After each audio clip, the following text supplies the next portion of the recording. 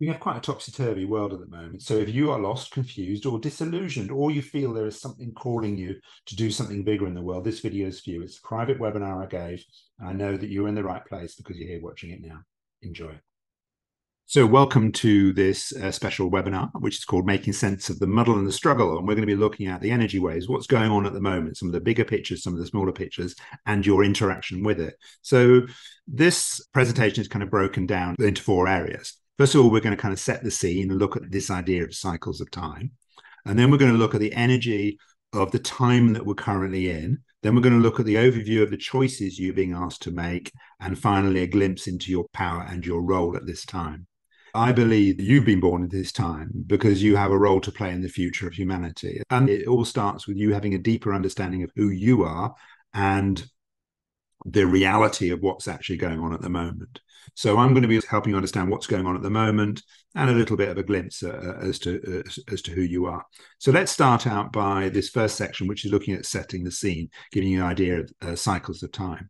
Now, we are surrounded by cycles of time. You have something as simple as night going into day and back into night. It circulates around. Then you have the lunar cycle. Then we've got the seasons, which operate within cycles. And then we've got other cycles that are constantly going on. We've got with Earth circulating around the sun in 365 days, circling around, and other planets circling around them. And then we've got massive, slow, incredibly long cycles of time.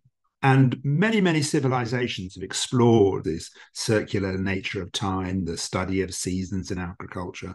And one were the ancient Chinese. And they came up with a very in-depth understanding about how the world worked with these cycles of time. They had the kind of five elements, the five energies, yin and yang, and they used them to understand how we change and how we develop, what's our personal development, how everything changes and it flows. They're looking at the cycles and the flow within politics. They looked at the associations within education, within business, within health, within prediction and placement. They looked at patterns and cycles that were associated with peace and war and economics and relationships. And they were looking at how you would have cycles operating, for example, in geopolitics, consumerism, spirituality. And they recorded this for thousands and thousands of years. And then something happened in the Qin dynasty, which was a 15-year dynasty. Most of the other dynasties lasted 800,000 years. This lasted 15 years, and it was known as the Great Fires of Qin, because basically what they did were in the Qin period is they ordered the burning of all the books except a few, and they also buried the philosophers alive that were talking about them. So by the end of this 15-year period, there was very little left of this wisdom. We know it exists because we have the library records, but all that was left was a few scraps, some stuff around health, some stuff around prediction, the I Ching, placement, feng shui, and books like The Art of War. But the rest of it was gone. I have spent my life looking at how can we reclaim this wisdom, how can we understand it again, how can we see patterns. This is a picture of me in 1980 in Los Angeles, learning acupuncture. When I understood the five elements, the five energies, it was like I had a matrix experience. I suddenly saw patterns and shapes in politics and in consumerism and economics. Now, each of these is associated with one of the five energies, and geopolitics is existing within a fire energy structure. It gives it certain qualities, certain characteristics. Consumerism existing within an earth energy, it has characteristics, and the same with spirituality. Now, the phases that we're looking, just a bit of a caveat here, the phases that we're looking at these, none of these phases are pure and absolute, they're patterns. It's just like saying this summer isn't very hot. Well, it might not be a hot summer, but it's still a summer. And you will find exceptions and variations to what I'm saying, because we're looking at large generalized pictures and structures. And also each energy that we're having has a different relationship with time. But let's just go back to look at these three areas and help you understand what's going on. So if we just look at geopolitics at the moment, they're sitting in this fire energy phase. Now, what is fire energy geopolitics? Well, it's basically democracy. And we have seen a steady rise in democracies, and it is the dominant form of our geopolitics around the world. And fire energy geopolitics democracies is based around us voting for a promise and whether or not we love the person. It's also we're voting for them based on their ability to communicate with us and tell us what's going on. Now, the ancient Greeks, when they looked at democracies, one of the things they had as a concern about democracies is they said that a democracy will be able to exist if we have equality within the society, and democracy will be able to exist if we have an accepted truth. So currently, we don't have equality within society. We've probably seen the largest divisions across the world in terms of who has and who has not. Being very clear, there is no shortage of money in the world. There is just a massive distribution problem. And the ancient Greeks were very clear that democracies would really struggle with that. They would also struggle if we don't have an understanding of what is true and what is not true, because anyone can then say anything and be voted in, and the system collapses. So within our geopolitics system at the moment, we currently are in a fire energy situation, but it is moving into a different phase. It's moving into an earth energy phase. There's a fundamental shift. Now, this shift in geopolitics, this doesn't happen very often. It's very slow, long moving cycles, but we're seeing a shift from fire energy into earth energy. And earth energy is about our ability to understand each other, ability to support each other, to have a diversity, to get along, to have communications. Earth energy is related to late summer, and think about those lazy, hazy days where we all sit around the table, we break bread, we discuss, we talk about things, and there is time to have discussions, to look at the depth of what's going on. So we're moving into a geopolitics around communities, societies, and an understanding of supporting and looking after each other. Our consumerism, however, is doing something different. It's currently in an earth energy phase. And like I said, earth energy is related to late summer. And that's about an abundant time of all the foods and all the fruits and all these things you could possibly have. There's just so much of it. It's a time in late summer where the animals gorge themselves. And we see that within our consumerism, the earth energy phase of us gorging and binging and filling ourselves up with as much as we possibly can have, to the extent that it overflows onto the streets. Normally, the earth energy consumption would be controlled by our ability to produce. But there is no limit to our ability to produce, because we can mechanize things, we can industrialize things. So we have produced a situation where we can just have everything we want, whenever we want. But the issue is that it has a cost to our planet. So we are currently in an earth energy consumerism phase. And this earth energy consumerism phase is trying to move into a different energy. It's trying to move into metal energy. Metal energy is associated with autumn, with fall, and less is more. It's about minimalism. It's about simplicity. Metal energy is about digitalization. It's also about having things that are of high quality, that last, that are of value. So instead of having 100 t-shirts that you wear once, you have one or two that you last and are made of good quality. And that's how consumerism used to be. Things were passed down through generations. So we're shifting into less is more, but more elegant, more beautiful, but just not tons of things. And that shift is going to be better for the planet. Now, spirituality is, again, it's moving. It's currently in a metal energy phase. Metal energy is associated with fall, autumn, as I said, and that's about things being disconnected. It's about things being missing, looking for what's hidden. So our spirituality for the last few hundred years and beyond that has been exploring, say, for example, with Freud, what's going on within our unconscious, what's hidden from us, looking for what's missing, looking for this hidden part, looking to understand the unconscious, the patterns we can't see. And the personal development industry has played into this, that there's something wrong with you that needs to be fixed. You need to be complete. You need to be whole. You need to deal with your unconscious beliefs and your stuff. However, that metal energy spirituality is doing a massive shift. And we're moving from the unconscious mind into a connection between the heart and the mind. We're tapping into the ability for us to manifest, to create, of our mind's ability to transmit. Water energy is also associated with the past. So there is a bringing in of ancient wisdom, and all the neuroscience and all the discoveries are that the ancients knew something that we didn't. We're tapping into indigenous wisdom of people to do with our connection with the planet, with each other. So it is a rising up into a completely different way of operating. We're trying to change our geopolitics, and we're battling around that. We're trying to change our consumerism, deciding about that, our spirituality evolving around that. And that is some of the muddle and the struggle, because we're going from one place to another. And as human beings, we can struggle with change. We can get frightened, we can get defensive, we can get angry, we can try and hold on to things. because certain people will lose their power and they lose their influence. We're also within a 12-year block of time that's dominated by metal energy.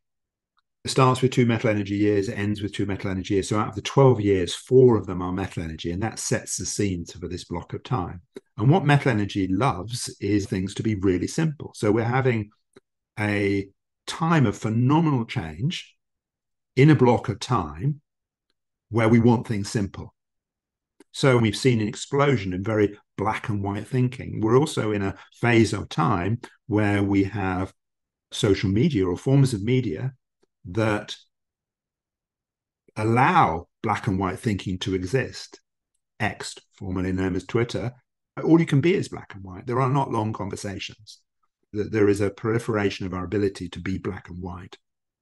Okay, so if you are struggling with the cruelty of people's voices and what they're saying and how we're treating each other, and it seems it is the change that is going on from one system to another within the structure of this metal energy phase.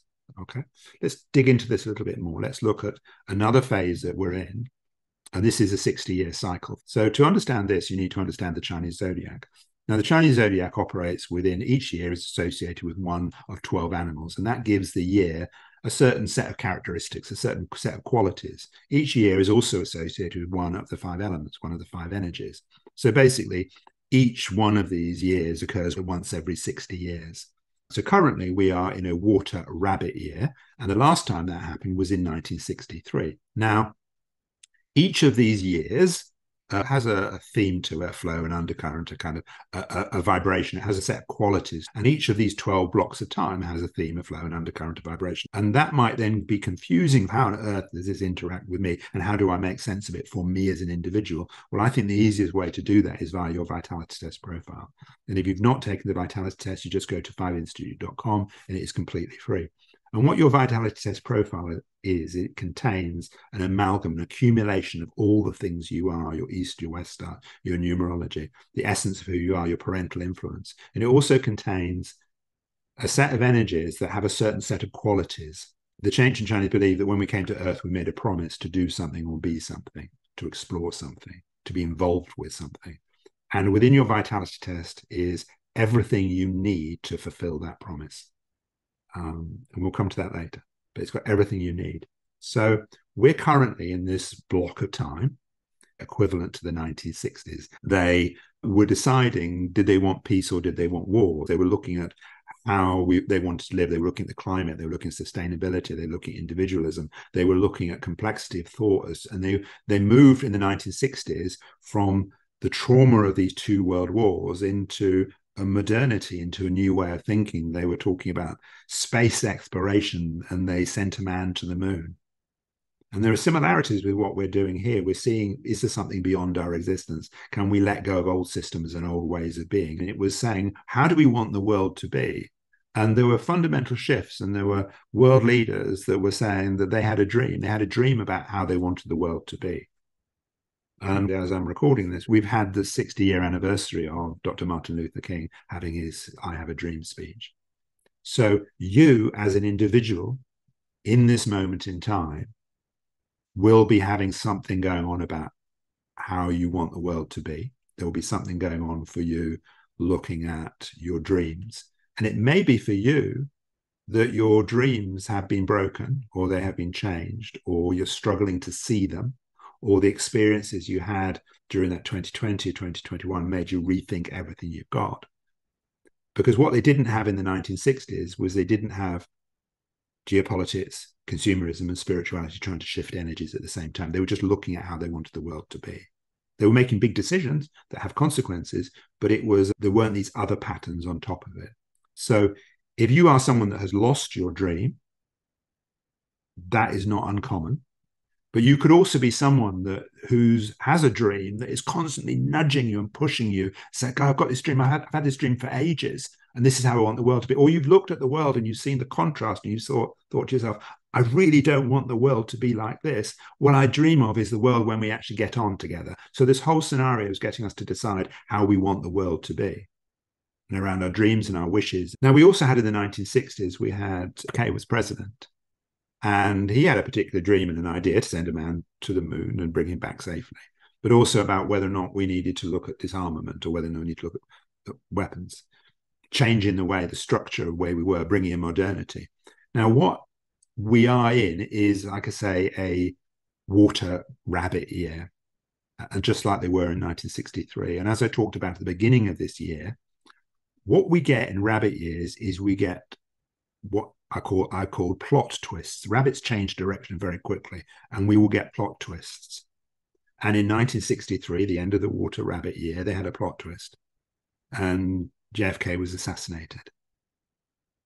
Now, we have had constant plot twists this year. And in your life, you will have had plot twists when you think something's going on a certain way and suddenly it changes direction. Now, those plot twists are sometimes very difficult to deal with. However, a plot twist in a film or a book, they're there to wake you up. They're there to make you see something differently. They're there to change your thinking. They're there to create a change in your state. That's why we have plot twists in movies and films to wake you up. So there are constant plot twists at the moment. And again, that's part of the muddle and the struggle, because just when you think you found some stability, there is a plot twist, as they had in 1963. So if we look at what they were also doing in 1963, like I say, this period of time we're in is deciding how we want the world to be. So in the 60s, they decided how they wanted the world to be was that we would be consumers. And if you look at the kind of economic policies put out in 1962, the idea was that if we keep growing in the economy, everything will be fine and everyone will be able to have everything. And that was what they decided at the beginning of the 60s, to consume and grow and expand. And like I said, everything has consequences. And that's what we're fundamentally looking at now. Some decisions that they made have had the consequences we've had. We've got the division. And they made choices around whether or not they would keep or stop nuclear weapons. So we are currently in the same make your mind up time. We're being asked to make our mind up as to how we want the world to be. Do we want to continue to have division? Do we want to have a distribution? Are we wanting to have something? And at the same time as that 1960s big decision about how we want the world to be, do we want peace? Do we want love? Do we want this? Do we want that? We're having this flip and this change around in these three big areas, and that creates a muddle and a struggle. But it also creates an absolutely glorious time where we get, as individuals, to help decide how we want the world to be, if we can just deal with the muddle and the struggle. And there are many people, it's not just me helping people deal with this, but this is a time where it is a glorious time, but we need to find ways to get through it. So let's just look at the overview of the choices we're being asked to make. And this is very, very quick. This is just saying, do we want war or do we want love? Do we want to have division where some people have or don't have? Remember, there's a change in geopolitics where we are going to be looking at better distribution, etc.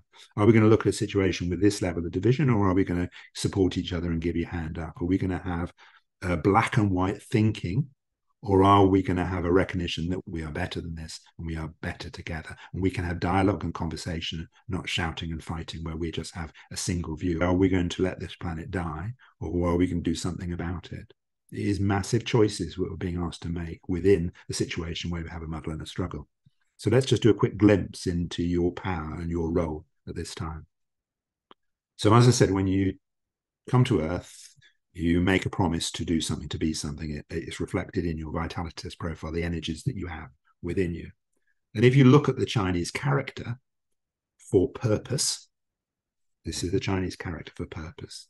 The Chinese characters have hidden messages within them. And if you look at this one, on this left-hand side, this up-down, that means from heaven to earth. The strike means to voice something. This here, this box is like an official stamp, and this is a banner. And these are two sets of doors. So what that means is when you came from heaven to earth, you said you would do something. You made a promise. It was given an official stamp, and you were given a banner to follow, and then you walked through those doors. So there is something around a promise we have made. Now, the promise that you made that you came to explore could be something like learning to love yourself. It could be the difference between giving and sacrifice. So the promise you make does not have to be the Martin Luther King, I have a dream and I'll change the world. It could just be that you will be a shining example of someone who is able to love themselves. And is that a precious thing? My God, it is. The Chinese character for willpower, the top part is a blade of grass being pushed through the ground. So it's something being pushed out into the world. And the bottom symbol is a character for your heart. So the purpose is a promise you made when you came to Earth, but your willpower is what is in your heart.